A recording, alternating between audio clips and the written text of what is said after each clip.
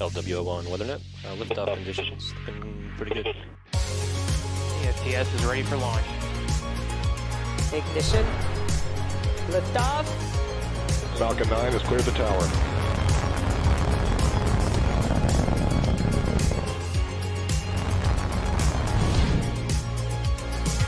Ten, 9, 8. Side booster ignition. 6, 5, 4, 3, 2, 1.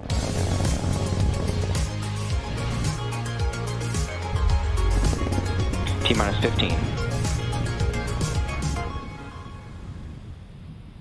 10, 9, 8, 7, 6, 5, 4, 3, 2, 1, 0.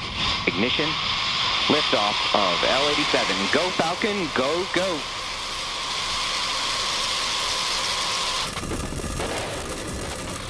Vehicles pitching downrange.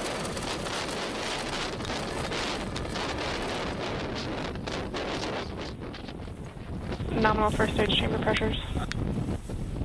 Falcon 9 is throttling down in preparation. Nominal power and telemetry. In preparation for max Q. Max Q, of course, being the moment in which the vehicle experiences the highest amount of aerodynamic pressure. Beautiful views of the California coast there in the background.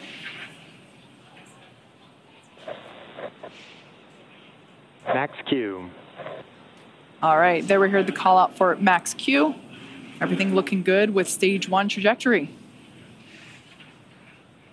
Now, in the next couple minutes, we have 5 events coming up in quick succession, starting with main engine cutoff, stage separation, stage 1 flip, second engine start 1, and then the boostback burn.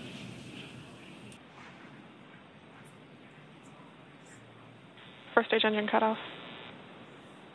Stage separation confirmed.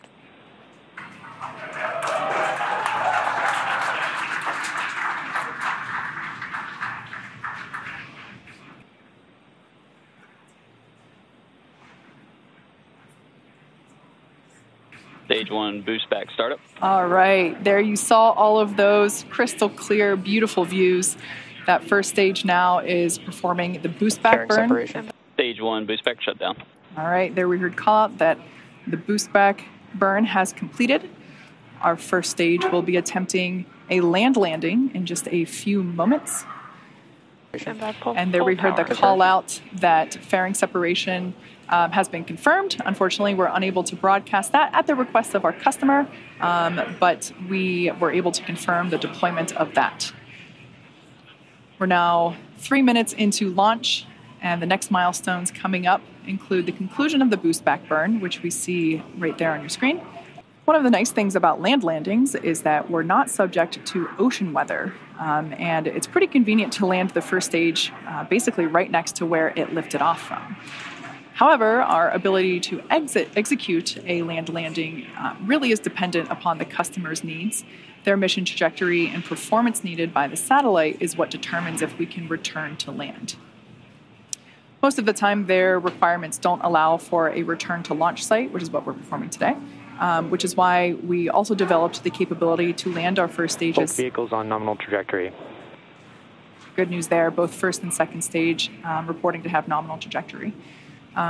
So that's why we developed our ability to land our first stages out in the ocean with our drone ships.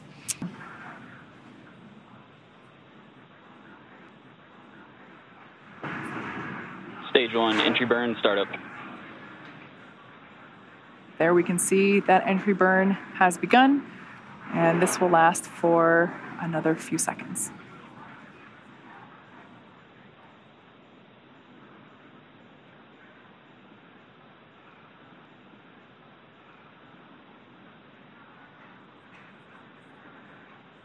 Stage 1, entry burn, shutdown.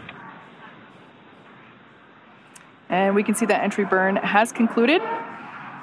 The vehicle continues to steer itself for a precise landing back at landing zone 4 at Vandenberg Space Force Base.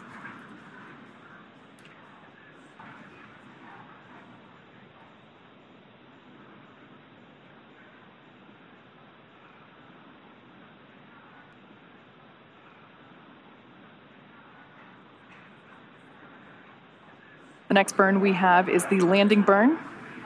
During the first stage landing burn, a single Merlin engine, the center engine, will relight and slow the vehicle down. Stage 1 FTS is saved.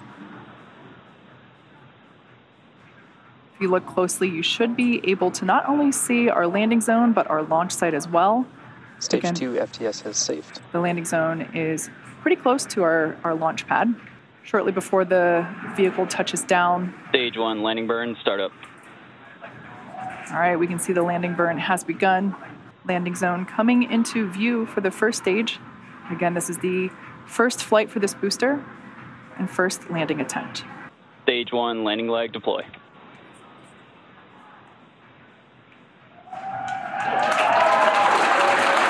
And as you can see, a picture-perfect landing of this first stage booster, its first flight and first landing.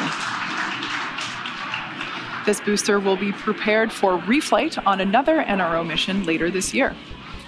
And a special thanks to the range and the Federal Aviation Administration for licensing support. For all those tuning in, thanks for watching, and we'll see you tomorrow for our Starlink launch.